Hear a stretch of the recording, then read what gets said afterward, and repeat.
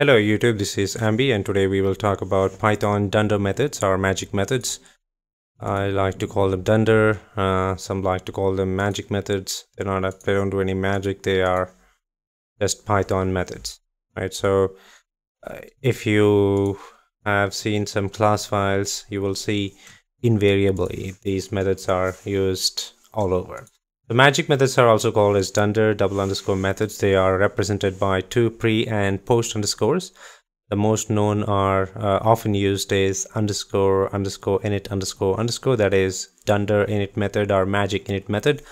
I'd like to stick to Dunder, right? So let's define a class file. It's class superhero object in, and I'm gonna say what the hell is this class about? Superheroes from DC and Marvel universe. Okay, that is true. Now define underscore init underscore self name power universe. All right. Self.name equals name, self.power equals power, self.universe equals universe.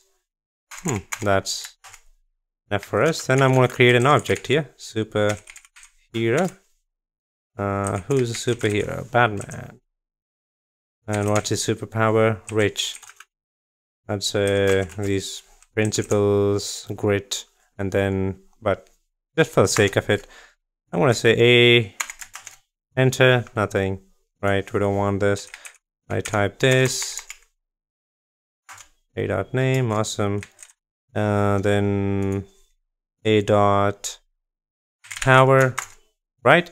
So I have not defined any methods here to do this, but when I'm passing the arguments, it's automatically like processing them.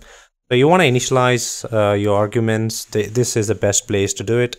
Init stands for initialize. So whatever arguments that you give, they don't directly go to Dunder init, but they go to something called Dunder new. That is this guy, right? So this is the first method, that is Dunder new is the first method to get called in when an object is instantiated. It takes the class and arguments and passes them to Dunder init. We will not cover this since it isn't used much, that is Dunder new, and isn't much useful. I'm pretty sure there will be some people who might have a use case scenario for it. It is rarely used when you are subclassing immutable data types like a tuple, right? So init is also called as a constructor. If you are from some other programming language, it's called constructor. So after this, the next one, what I wanna take is this guy, that is underscore str underscore, that is, I'll say 2 dot. Okay, let me take all this out. Cell markdown, right? So the next one is, second one is underscore str, and then the third one is underscore wrapper double underscore, that is Dunder str Dunder wrapper. So what's the difference here? Let's define a I'm Batman, right? So if I say str a, notice the difference.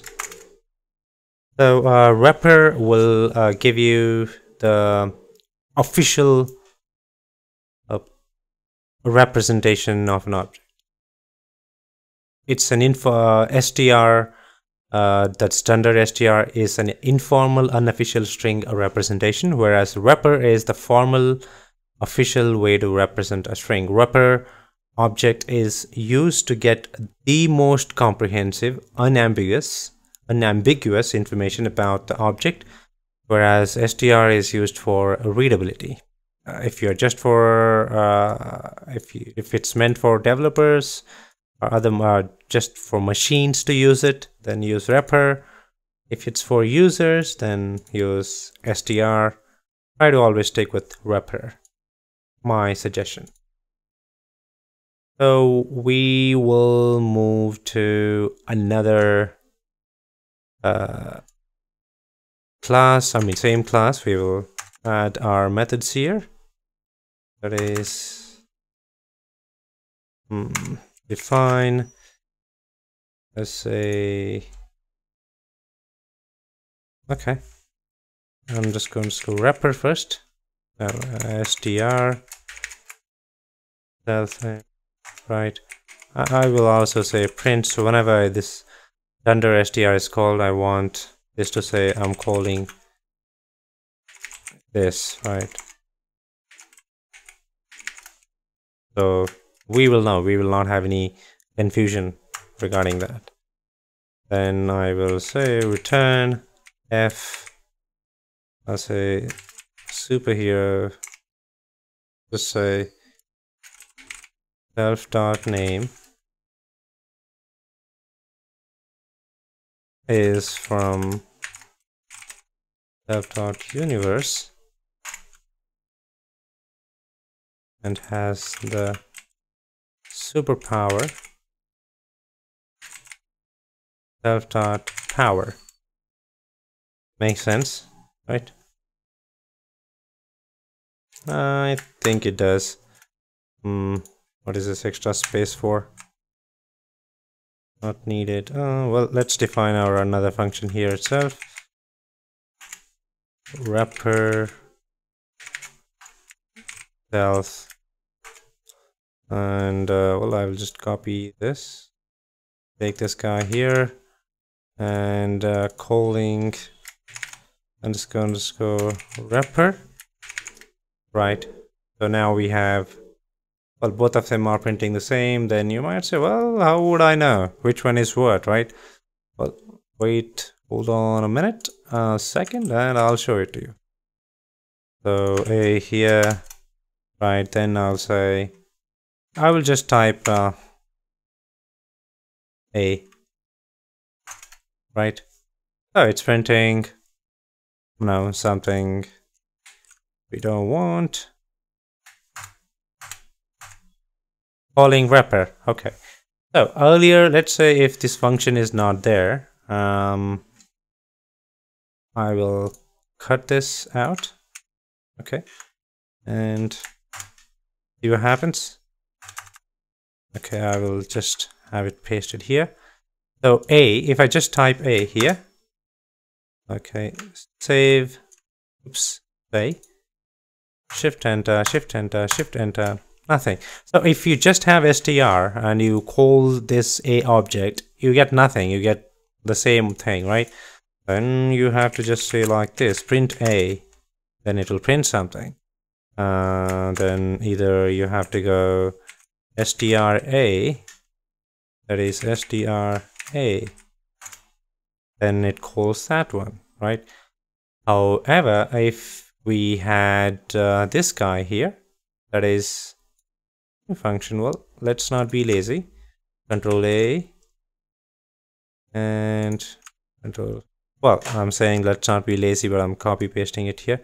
Just the same thing. We're adding now this one, this guy, wrapper, right? Nothing much.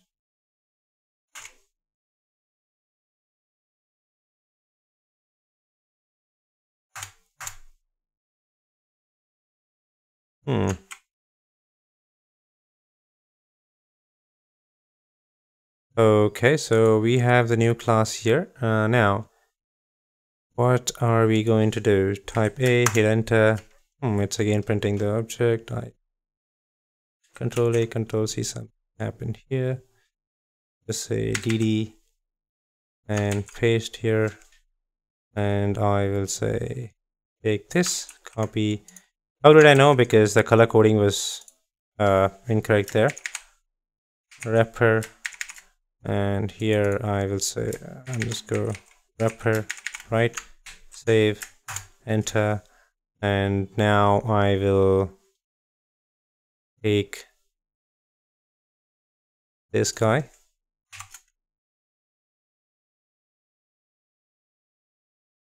right, enter. Now if I type A, right, it's calling a wrapper. Earlier, if a wrapper was not there, that is, let's say Control X, and it does this. Whereas I'll put the wrapper back in. Now if I just call the object, it will automatically take the wrapper. So wrapper kind of supersedes str in some ways, right? Not always. So it's printing the wrapper. Batman is from DC and has a superpower rich. Well, then do the same thing. Wrapper A. Okay, it's printing the same thing. Now, what if I do this? Dot format A. Okay, I have to put a colon here, and then colon here, and then do this. Calling string, because it is string notation, right? And now if I do another way, that is F A, well, you guessed it, it calls the string. Well, you might say, well, this is kind of all right. I mean, it's still not clear, right? So let's look at some other example. Import date time, and I will say now equals date time dot date dot today. That's all right. So let's see what happens here. String now prints this, right? However, if I just copy the output without the quotation, paste it here, hit enter, what happens? It does the mathematics. That is not what we wanted, right? It just gives us 1987. Whereas if I say wrapper now, it gives the exact unambiguous output. Copy paste in the console, run it. It does what it's expected to do. Now, if you want to do a bit more on that, then what you can do is you can say A equals str now, and well, let me say B equals wrapper now, right? And say I will say eval A 1987 eval B, right? So this is how you can check what's going on there, you know, how it's working, how it's you can evaluate it, and if it says, if it works exactly the way you intended, then it's correct. Whereas 1987, no, that is not what we wanted. This is supposed to be date and time, not an arithmetic problem here that we are trying to solve. So this is your Dunder str versus Dunder wrapper, right? So sharing is caring. Thank you for tuning in. You have a great one. Bye.